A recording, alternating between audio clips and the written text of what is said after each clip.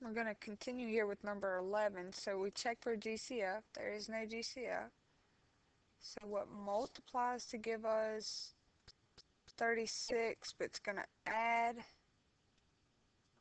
to give us a negative 12. Okay, and we start with 1 times 36. That's not going to give us a negative 12. 2 times 18. That doesn't work. 3 times 12 will not add to give us negative 12. Then what about 4 times 9 is 36. That doesn't get me a 12. And then I have 6 and a 6. Now that gets me 12, but I need them both to be negative to add to give me a negative 12. Alright, once I find my factors, then I'm going to go back and put it over my first term, but the x is split up. So 4x, 4x, and then I want to simplify this fraction. 6 fourths reduces, negative 6 fourths reduces, and negative 6 fourths reduces. So I'm going to divide by 2, divide by 2, and do the same thing on the other side because this one reduces as well. And I write from bottoms up. So this becomes 2x minus 3. Careful with your signs that you don't leave them off. And this one becomes 2x minus 3.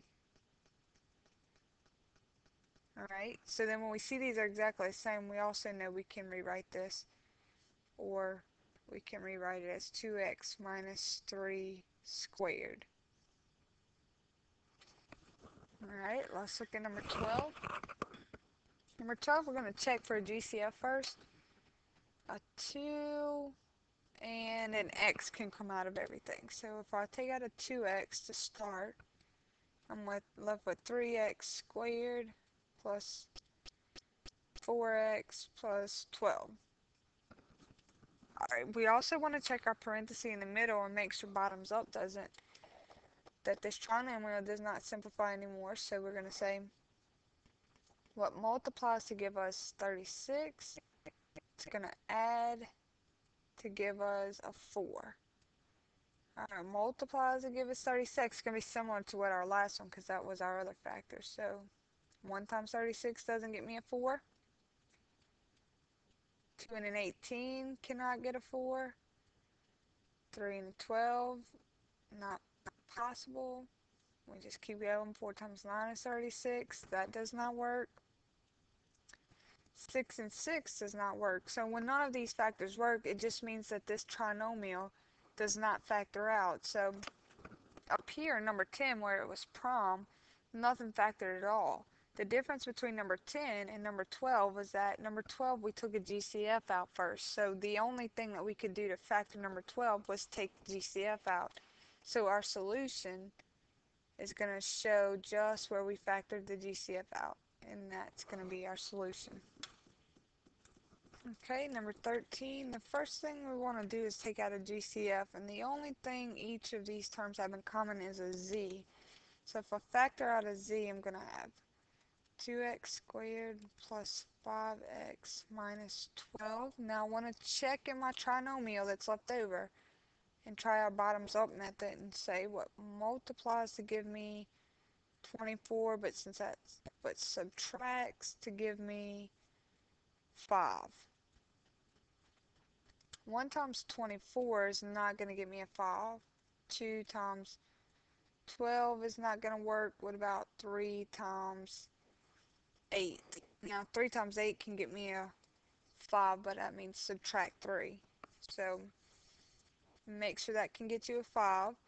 And then afterwards you go back to your first term and we're going to divide by a 2x and a 2x. Simplify.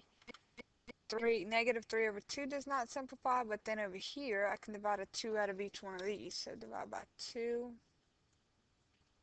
divide by 2, right from your bottoms up. This becomes 2x minus 3. This one becomes 1x plus 4. And our original GCF, do not forget to drop that. So this is going to be our factored form. And then we have our last one, which is number 14. Number 14 is a trinomial. There's no GCF that can come out of it, and it looks very similar to our previous ones, except for we have some higher orders here. So let's just work this. We'll incorporate those higher orders in just 1 second. So we have multiplies to give us a 6, but it's going to subtract to give us a positive 1. Alright, let's start with multiple factors of 6. So 1 times 6.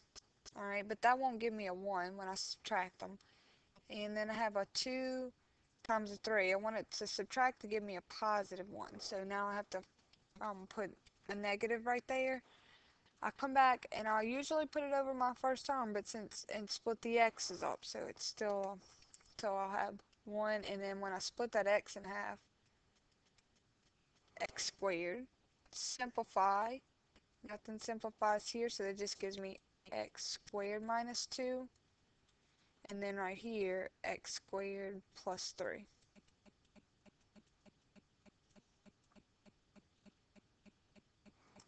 And that's going to be it on section 5.5 for factoring.